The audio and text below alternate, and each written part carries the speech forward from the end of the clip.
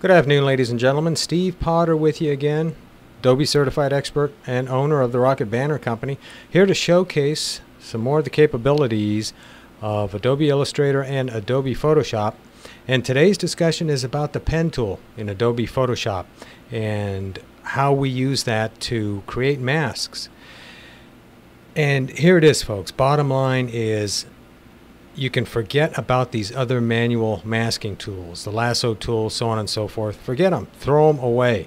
Learn to use the pen tool and you'll be light years ahead. Granted, it's more difficult to use, takes a lot of practice, but nothing compares to the precision and the editability of drawing vector-based paths as opposed to drawing selection outlines outright. Now, you can take these vector-based paths that you draw with a pen tool and convert them into selection outlines. It's a wonderful masking tool.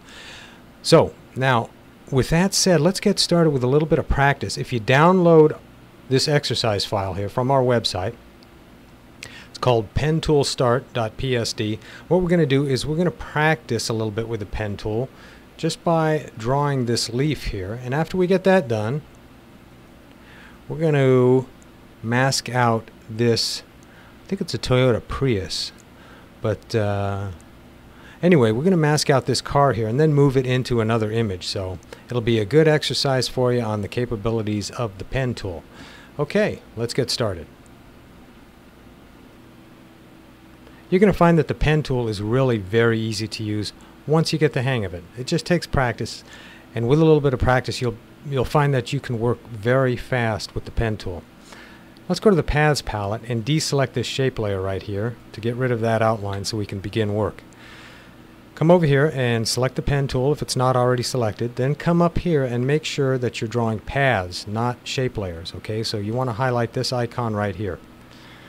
Now, let's zoom into the stem of this leaf right here. And the easiest way to do that is hit the Control and Space bar simultaneously. Hold them down. Gets you the pen tool on the fly, the zoom tool on the fly, and then marquee around the area that you want to zoom into.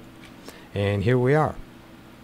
Now let's lay down our first point. And you can see the pen tool's got a little X by it. That means we're going to be laying down a fresh path when we click. Okay? And there's our first point. And that's our active point. You can tell because that little square is filled in.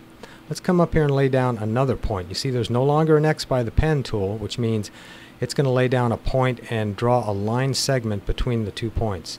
And there you go. There's our first line segment, and that goes directly between these 2 points. These are 2 corner points. Let's continue. Let me zoom out a couple levels here. Let me hold down the space bar, and that gives you the pan tool on the fly. It lets you pan around in your image. Now if I were to click right here again without dragging, I'm laying down another corner point and a straight line segment between these 2 points. I don't want to do that. I want to follow this curve. Let me back up a step, hit Control Z. This time I'm going to click and drag. And when I do that, I'm pulling out 2 control handles and creating a Bezier curve. Okay. Let me release and continue. I'm going to go all the way up here to the top of the leaf, click and drag. Okay, and you can see right here I wasn't able to follow that path completely. So what I'm going to do, I like to fix errors that I see immediately when I catch them. And so to do that, what I'm going to have to do is influence this control handle right here. To do that, hit the Control key and you're going to get the white arrow tool, and then just click on this control handle and move it around. Pull that path up. Alright, there you go. Let's go back to work. You can see this point is still active, so wherever I click I'm going to be drawing out of that point. Alright, but let me show you something. This control handle coming out here means it's going to influence the path out in that direction. If I were to click down here and drag, you can see that's not the result that I'm looking for. Let me back up by hitting Control Z. What we have to do is get rid of this control handle, and to do that, hold down the Alt key on your keyboard and click right here, and we're going to convert that to a corner point. Okay, now let's continue. Click and drag. Let me show you something. Let me get rid of that. If you were to, say, click and drag from here, well, what happened is you chose the wrong point. Okay, that's too far away. All right, if you do that, just hit Control Z and try again until you find a point that works. You can always go back and add points also, folks. Let me show you how easy that is.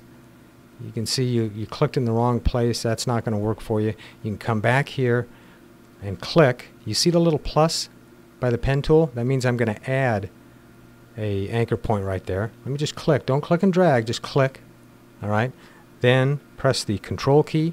Gives me the white arrow tool. Now I can move that point into position, and I can also move the control handles with that white arrow tool. And there you go. Now if I were to click and drag, I'd be drawing a point from the active control point. So I want to go back and click here. That'll make that the active control point, and I can continue. I'm going to hit Control Z. I drew that too close. Let's go down here. Much better.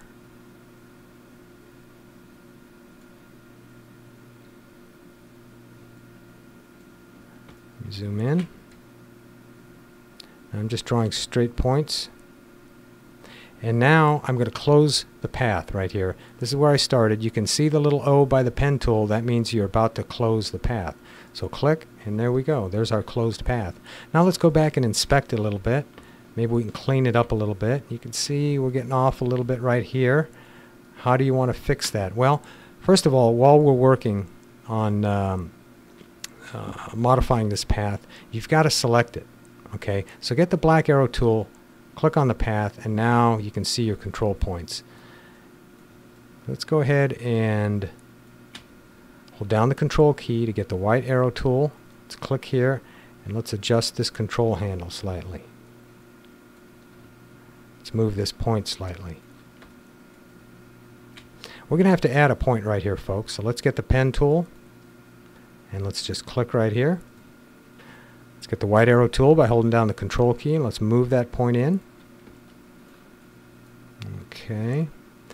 This one, let's see.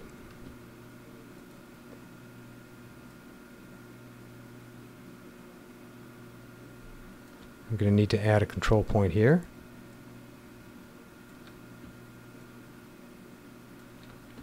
It's all a question of how precise do you want to be, but you can follow that line as close as you want. Just panning around by holding down the space bar. Getting the white arrow tool by holding down the Control key.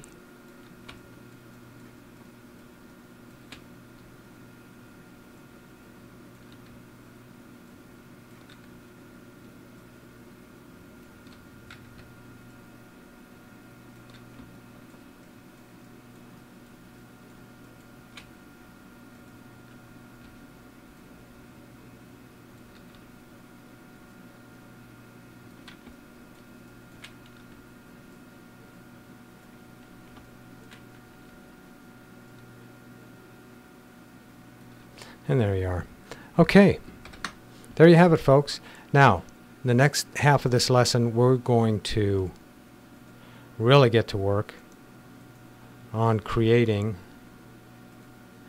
a path and then a selection outline of this. I think it's a Prius, okay? Okay, folks, while I was on break, I went ahead and deleted that leaf that we were working on earlier. You can see the paths palette is empty now. Leaves us to work on this Toyota Prius unencumbered. Okay, so let's draw a mask with the pen tool. Let me zoom in a little bit more, and let me grab the pen tool here. And this time when I lay down my first point, I'm not going to just click. I'm going to click and drag because I want to start out with a smooth point.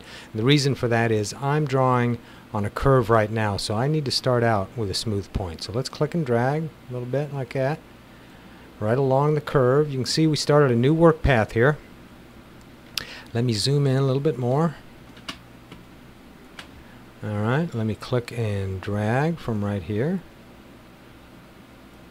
And let's go ahead and fix this right now.